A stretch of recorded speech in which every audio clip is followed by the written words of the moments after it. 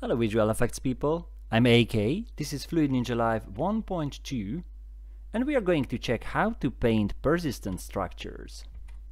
Let's start with level 23 where we are demonstrating VolumeFog. And if I press play, I could walk in the middle of this foggy field.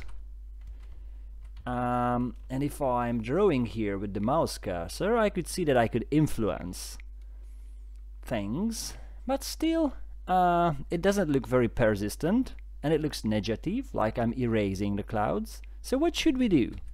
First, to have the chance to influence all these things, I have to switch on the preset manager, which is located, usually located at the beginning of the levels.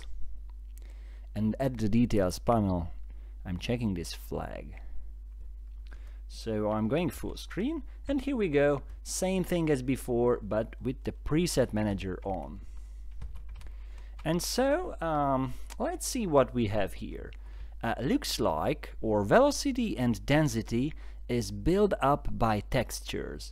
So if I would like to paint things and not just erase things, by the way, have you noticed? The brush is inverted, that's why I'm erasing, and the character does the same thing and is colliding objects doing the same thing. So first I'm switching off these predetermined textures by setting them to not defined. Here we go with the area empty, and I'm setting the mouse cursor to positive and suddenly everything starts to brush like hell, which is no good for us. So I'm duplicating this preset, saying VolumeFog paint. Yep, I have painted the preset, and I'm exiting gameplay, selecting the simulation container and switching off interaction because I don't need the pawn and I don't need these objects. So container selected and going to live interaction, and here we go, overlap based interaction. I'm switching it off, and that's all. I'm starting the by the way, and I'm setting the preset to the previously created painter. I'm selecting Ninja Live component, going to live generic, and here we go, we have this default VolumeFog shrine thing, and I'm just starting to type in paint, and here we go, VolumeFog paint. So probably what we have now is like an empty area and interaction is switched off, so objects and pawn are not doing a thing. But I could draw here with my mouse cursor. That's a good thing. And so the problem remains, my structures are not persistent. Well, before that, just have a look. This is our canvas, this rectangle, and this rectangle or cuboid object is the interaction volume. And I could switch on the trace mesh. Well, that is going to be our canvas. So imagine that we are drawing there. Returning to the preset manager and the play. All I need to do is to reconfigure, because these settings were inherited from the previous setup. So size, that's fine. Density is a bit strong. Noise, fine. Persistence, that's the key parameter here. I'm setting it to the highest possible value, 1, which means my brush strokes are not going to fade out. And I'm setting drag to 1 as well, and puncture 1 as well. And let's see what we have. Slowly, I'm starting to draw with a soft brush, and I'm drawing these two arches, like the smoke is coming out of this shrine, and I'm drawing more arches, and then I'm shaping the smoke flow back like a heart shape. So here we go, or volumetric smoke painted. Yeah, I do something like, let's please go around these stones.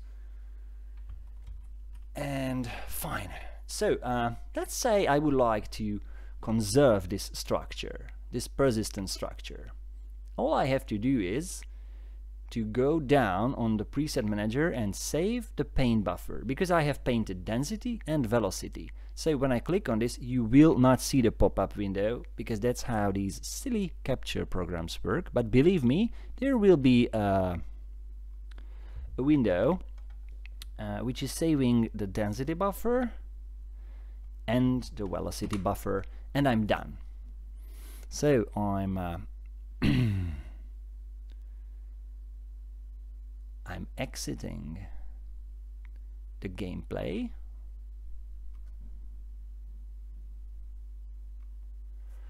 and well, yeah, basically I didn't even have to exit. I just have to reload these textures which I have saved. Sorry.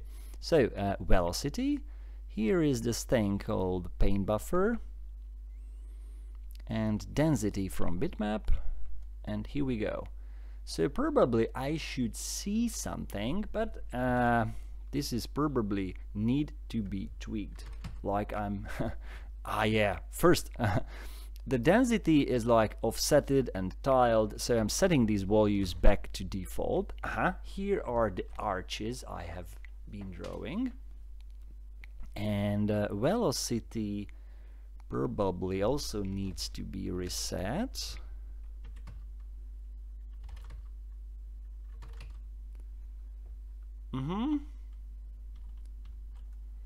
A little bit more, please. Well, yeah, that's fine. So we have our shapes and we have our velocity set. Oh, sorry, the velocity map was also tiled. And now I could set back the strength a little bit. And now I'm saving the preset once again.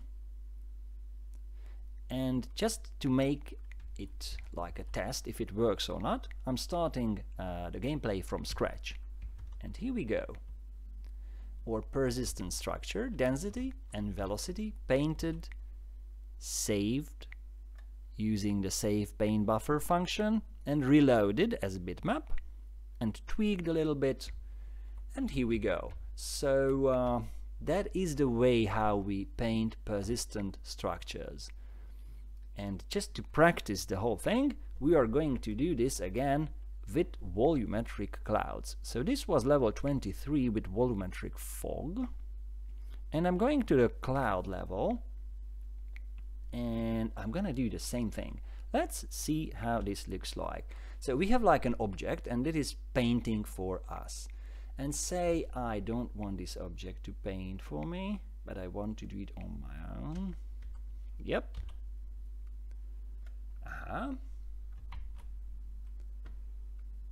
So I'm just drawing these strokes on the canvas. An important difference compared to the volumetric fog, that here in this case the canvas and the target area, which is the volumetric cloud, is detached.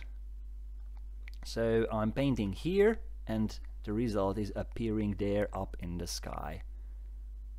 Later on I'm going to explain why this is happening. In theory we would be able to paint on the sky as well, but it needs to be tweaked a little bit. Anyway, so my structure is not persistent, and so is vanishing. We're going to do the same thing, like enabling the preset manager on the details panel.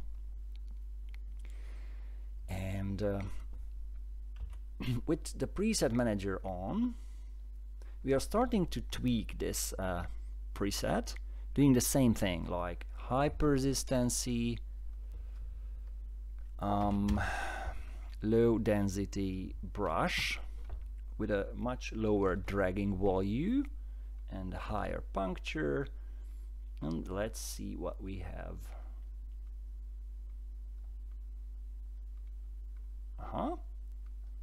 Well, yeah, kind of. working this vortex-like structure.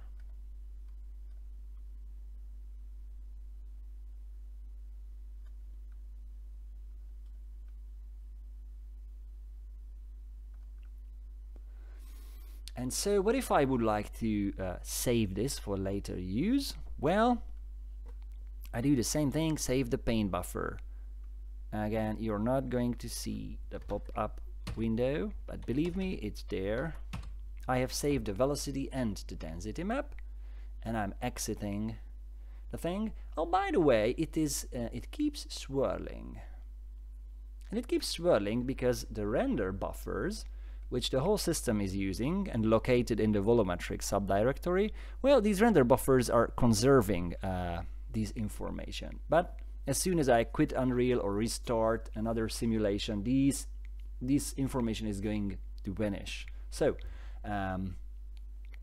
here in the presets directory, I have my paint buffer thing. Well, it looks really crude. That's what we have painted, and here's the belonging velocity. Well, let's see how this functions if I load it back to the preset. So I'm just starting the gameplay again, and here velocity filled and density filled, and I have to reset offset and tiling, both for velocity and both for density, and I'm setting it a bit stronger. Well, maybe a bit too strong. And I'm also amplifying the velocity. Well, slowly it starts to flow. How about making it a bit more stronger? More stronger, I said. Yeah, maybe a bit too strong. Anyways, so we have this vortex-like structure here, and I'm saving the preset, and it's done. And so when I restart the thing, it's initializing with this setup as a texture. And let me change this to a more dense cloud structure by selecting the VolumeCloud actor, going to details, and I'm setting it to the storm thing. It's much wilder. And that's it. So we have made it successfully, like painted this structure, velocity and density, and here is our persistent structure. We don't necessarily have to paint our own textures. Like, by the way, if you don't like this high-speed noise and flow, you could tweak that as well, but at a different place.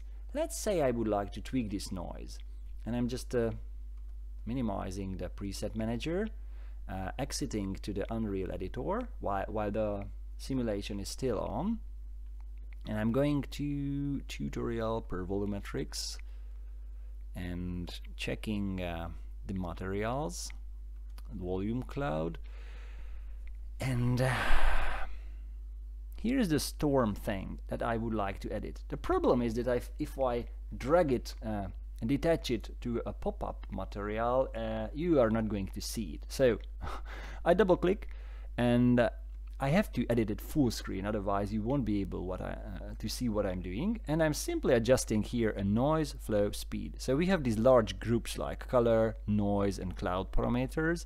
And I'm in the noise, and I'm setting down the flow speed to a much lower value. And as a result, our cloud structure is becoming a slowly flowing thing, which is beautiful, in my opinion. Yeah. How about having a look at the same structure from another angle? Well, this structure is really large, so what I do here is click this speed multiplier and set it to 500. So I'm going to fly with extreme speed above the clouds and see how my structure looks like from above. Well, that's how it looks like. it's a kind of swirly structure. But don't forget that we are in the editor, and if I press play, the whole thing starts to build up, and the simulation is smashing this predefined texture. So that's how it looks like. Shortly, that's the thing about painting cloud structures. And just to remind you, I'm going to level 2A and visiting a container. I'm sorry, I'm a bit lost here, but in the word outliner, yeah, I'm visiting a container with which is demonstrating the persistent brush structure thing. This is, so we are on level 2, stage 9, and if I press play, you could see that this object is drawing with a persistent brush. And if I switch on the preset manager, I'm arriving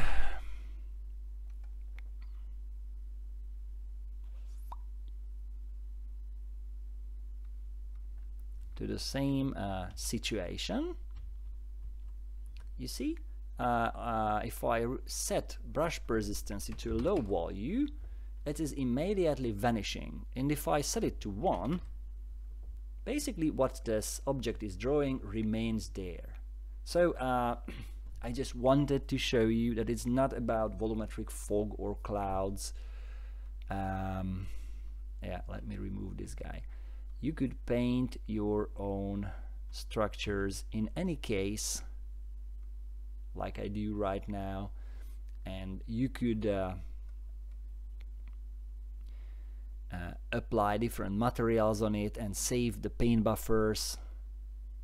So that's how you paint things in Ninja Live.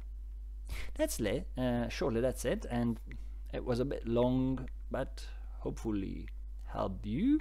Thank you for your patience, and see you next time.